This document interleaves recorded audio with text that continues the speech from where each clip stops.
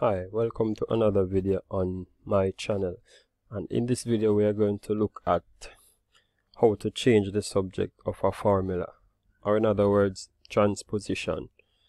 Right? So you might see this linear representation right here for a linear graph, but this is actually a formula that we can transpose.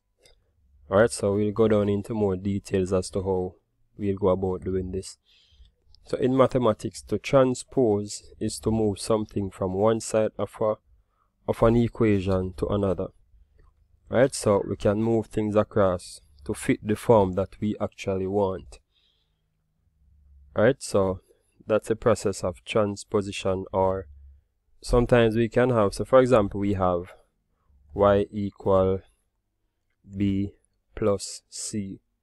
Right, we can rearrange this formula or transpose it so that another variable apart from y becomes the subject. So in this case, y is the subject because y is by itself and y is equal to two other variables. So we can rearrange this through the process of transposition or changing the subject in order to make c the subject of the formula. So in the equation x plus 3 equal 2y, you can solve for x by transposing 3 to the other side of the equation, which will change its sign and give you x equal 2y minus 3. Right, so this example is actually here. What it's basically saying is that you can transpose 3 to the other side, so you can subtract 3 from this side and subtract 3 from this side as well. These 3's will cancel and you're now left with x equal 2y minus 3. So in this case, x is the subject of the formula here. Alright, and we can also make y the subject up here if we divide both sides by 2. Right, so y is equal to x plus 3 over 2.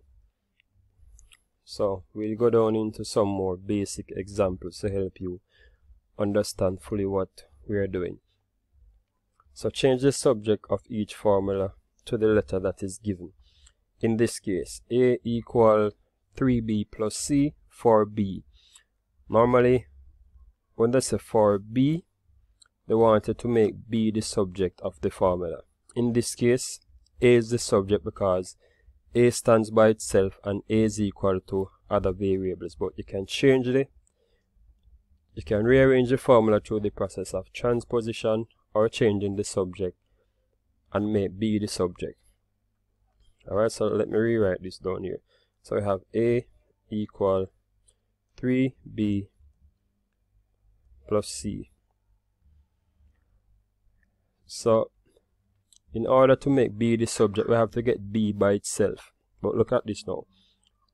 In order to get b by itself, we need to remove c and we need to remove 3. Right? So how can we remove c from this side? If we subtract c, right? And let me put some space right here.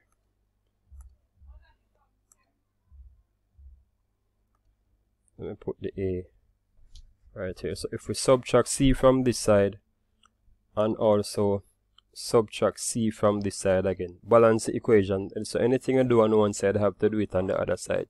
So we subtract c over this side, subtract it over here as well.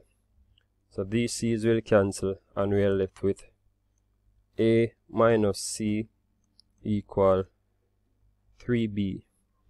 So how can we get rid of our 3 now? Right? 3 and b are being multiplied, and if you notice up here, the c is being added to 3b. So whenever it is being added, in order to remove it, you have to subtract it. So we carry out the opposite operation. And right here now, when it is being multiplied, we're going to carry out the opposite, which is division. So you divide by what you do not want or what you want to remove. So we divide by 3. that side, and we're balancing the equation, so we divide by 3 over this side as well. These 3's will cancel, and you're left with a minus c over 3 equal b, or you can put b at the front. B equal a minus c over 3. That's for b. Next one now. So p square minus 3 equal 2q for p. So they want p to be the subject of the formula right here. Right? They want p to be the subject. So let us rewrite this. P square minus 3 equal 2q. In order to get to p, or to get p by itself, we need to get rid of the 3 and get rid of the square at the top. So we have to move two things. Right? We have to move this 3, and we have to remove this square at the top to have the p by itself. So for this part, let's look at this now. So 3, it's a negative p, or it's a negative 3, or we are subtracting 3, so we have to add 3 to both sides. So we add 3 right here, and we add 3 over this side, and this will form a 0 pair. So negative 3 plus 3 gives us 0. Those will cancel, so you're now left with p square equal 2q plus 3. So we're getting closer to have p by itself. Right? So how can we remove this square now? We remove the square by doing the square root. Right? So we always do the opposite. So square root sign, remove the square, and square, remove square root sign. So whatever I do to one side, carry it out on the other side as well. So we square everything over here now. So this will leave us with p equal square root of 2q plus 3. So we have p as the subject right here. Hope you're getting the hang of this and realize that we only carrying out the opposite operation in order to remove what we don't want. So 3d plus 4 equal f for d. Let's rewrite this. 3d plus 4 equal f, and we need to make d the subject of the formula. So in order to get d standing alone by itself now, we have to remove the 4, this 4, and we have to remove 3. How can we remove this 4? If you look at the sign in front of the 4, you realize that it's a plus 4. So if it's a plus 4, do the opposite, minus 4. Whatever you do to one side, carry it out on the other side as well, minus 4. Right? So this will turn to 0, and you're left with 3d equal f minus 4. Now we're one step closer now. How can we get the d by itself? We need to get rid of this 3. The 3 and the d are being multiplied. So you carry out the opposite operation to remove the 3. Opposite of multiplication is division, so you divide by 3 on that side, divide by 3 over this side. 3 into 3, 1. That will cancel, and you are now left with d equal f minus 4 over 3 for d. Right? Looking at number 4 now. H plus 7 over 2 equal E for H. Let's rewrite this. H plus 7 over 2 equal E. And we need to make H the subject of the formula. Alright. So to make H the subject of the formula, we need to remove the 2 and the 7. Right? Now, before this, we never had a denominator. We only had something like H plus 7. So when you have a denominator, what you do is you multiply this side by the denominator, in this case 2. Do it to that side, and you have to carry out the same thing to this side as well. So these 2's will cancel, and you're left with h plus 7 equal 2 times e, 2e. It's getting there now. So how can we get the h by itself? We are adding 7, so if we minus 7 from this side, we'll get rid of that 7, and we have to do it to this side as well. These 7s will cancel, and we are left with h equal 2e minus 7. Hope you are getting the hang of this. So anything that we want to remove, we actually do the opposite of that. So this, so number 5 says s equal f plus 1 over 2, and all of that is under the square root. So in order, we have to make f the subject. So to get to the f now, we need to unlock the square root right here. How can we do that? Alright, so s equal square root f plus 1 over 2. Everything is under the square root. We need to go for f. How can we unlock the square root? Carry out the opposite. Whenever I see a square root, you have to square it to remove it. So we square that side, and we have to square this side as well. Right, so we're now left with s square equal f plus 1 over 2.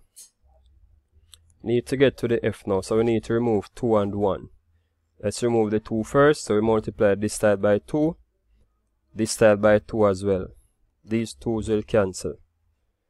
Right, so we are now, let's turn this around. So we are now left with f plus 1 equal 2 times s square, give you 2s square. I will need to make f the subject of the formula. The 1, so we need to remove this 1 now. The 1 is being added, so we subtract the 1 from this side, subtract it from this side as well. This will return 0, and we are now left with f equal 2s square minus 1. We'll make f the subject of the formula in this case. And for number 6, we have, right, so let's look at number 6. So we have p equal m plus n square over 3. We need to make m the subject of the formula. So how can we get to m? We have to carry out some operation here now. So if we multiply both sides by 3, let's remove the 3 first. Alright, by 3. These 3's will cancel, and we'll now be left with 3p equal m plus n square. Right, we need to get to our m. So we have to unlock this bracket, but we have a square at the top. How can we remove the square? Carry out the opposite. You square root it. That side, whatever you do to one side, carry it out on the other side as well. So we'll now be left with square root 3p equal m plus n, because this square root sign actually remove the square. Right? And we need to make m our subject. So the only thing that we need to move now is this n. So we subtract n from this side, have to carry it out on that side as well, minus n.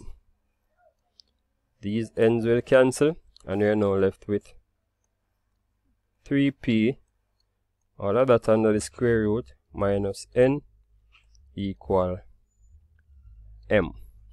And it doesn't matter whether you have the subject to the left or to the right, you still be correct. So